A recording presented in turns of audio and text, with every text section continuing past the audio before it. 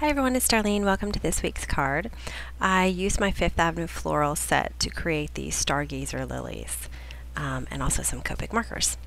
I am going to start with my background, so I'm going to take this sheet of Nina cardstock and some broken china ink, inking it all around, and then I'm going to take my En Francais stamp set from Stampin' Up, and I'm going to ink it up with the same broken china.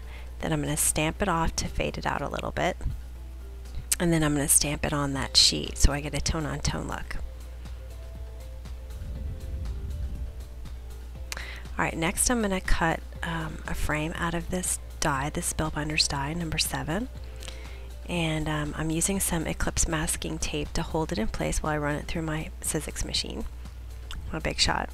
So what I'm going to do is I want to emboss it, dry emboss it. So I got to take that middle piece out, and that's the key. And then you put it on tab 1. And then you put the rubber piece on, and then an acrylic plate, and then that black plate that comes with the set. Alright, so I slowed it down here so you can see how it dry embossed it. The next thing I'm going to do is take my chocolate chip marker, and I'm kind of leaning it to the side, and I'm using that indentation of the dry embossing to kind of guide my marker so that it stays even across the whole thing. And then I'm going to go back in and use the brush tip and kind of slant it a little bit so I get good coverage, and I'm just going to color it out to that line I drew. And I drew the line first to make it a little easier for coloring it in.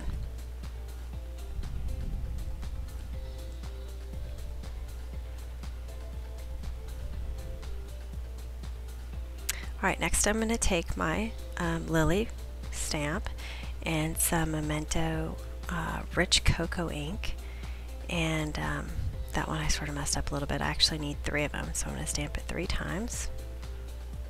And I'm going to get 2 different colors of Copic markers. I've got a pink and a red. I slowed this down just a little bit, so I'm going to create the pink area. I'm going to leave a white portion just on the edges. I'm going to color this whole thing, and this is all the same color. And then I'm going to take the red right on top of it, and I'm going to start, it's going to be very wide at the bottom, at the base of the petal, and then it's going to narrow out to a point at the end. And I'm making a little bit of a kind of a jagged line there so it doesn't look so even. Now I'm going back with my pink, and I'm just blending where those 2 colors meet. And then this is kind of different. This is a colorless blender, so it's 0. And I'm just going along the edge of the pink, and that's just to kind of have it fade out a little bit, because you don't want it to be this stark line. So here I am doing it again. So I've got the pink solid with the white edge, and then go back in with that red, and I found it easier to kind of draw the shape of the petal and then feather it out from there with the red. Now here I am going back in with the pink and then my colorless blender. Now the colorless blender, actually, you can see how it's faded out quite a bit on the first one. It just takes a little bit of extra time to get that faded out, so you don't want to overuse it. So just kind of make a really quick fine run across that pink. And then wait a little bit, and then if it still needs it, you could do a little bit more. But it's going to fade, like blend out even after you stop.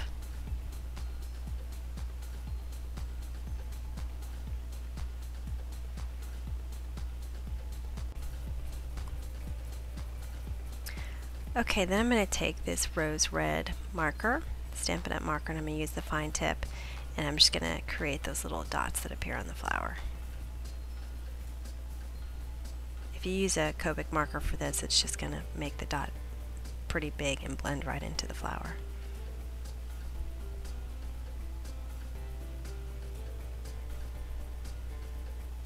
Okay, so I'm going to do this for all 3 of them of the flowers, so I'm not going to show you all of them.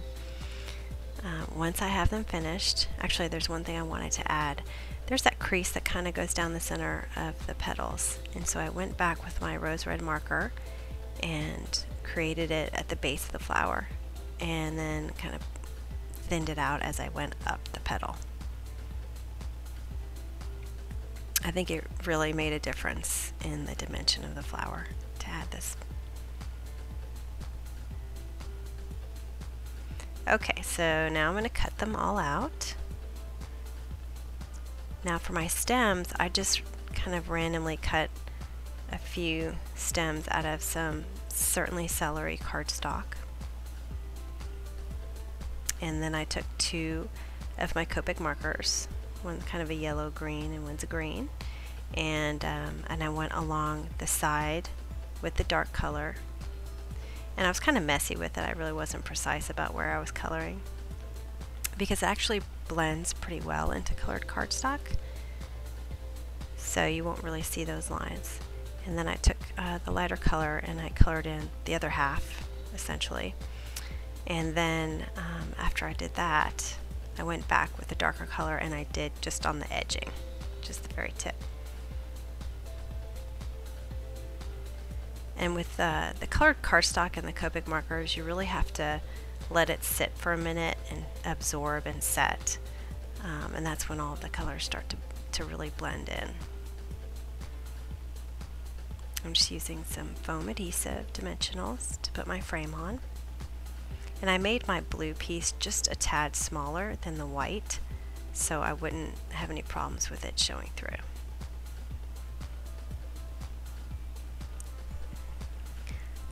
This is the Thank You Kindly stamp set, and I keep a piece of vellum with all of my stamps on it in my set so that I don't have to use that Stamp-O-Magic sheet every time. And that way my vellum's ready to go anytime I need it. Now I'm just going to arrange my flowers and use some dimensionals to adhere them to the card. And I'm actually going to put the dimensionals where it's going to lay on the blue, and then I'm just going to use some regular adhesive, see right there, to adhere it to the white.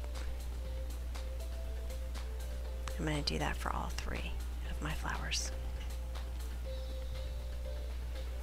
And then I'm just arranging my stems, and I'm going to actually put some adhesive on the top. I'm going to stick it under there, and then I'm going to press down on the flower to adhere it to the back of the flower.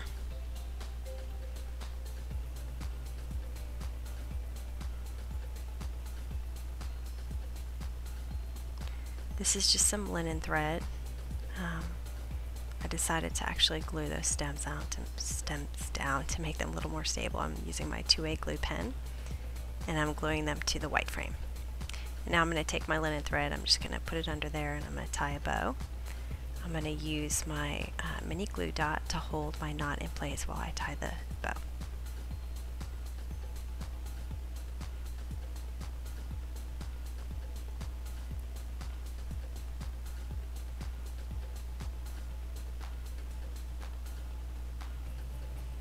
Snip off those ends, and then I've got one more step. I'm going to color in the little stamen, I think it is, and so I'm using these gel pens that I got like 500 pens at Costco or something, so I'm not sure exactly the colors. They're Jelly Roll pens, and I have this light green one and then kind of a sparkly orange. And now I'm going to adhere it to a 4 1/4 by 5 1/2 inch folded card. And that's it. I hope you enjoyed it, and I'll see you next week. Thanks for watching.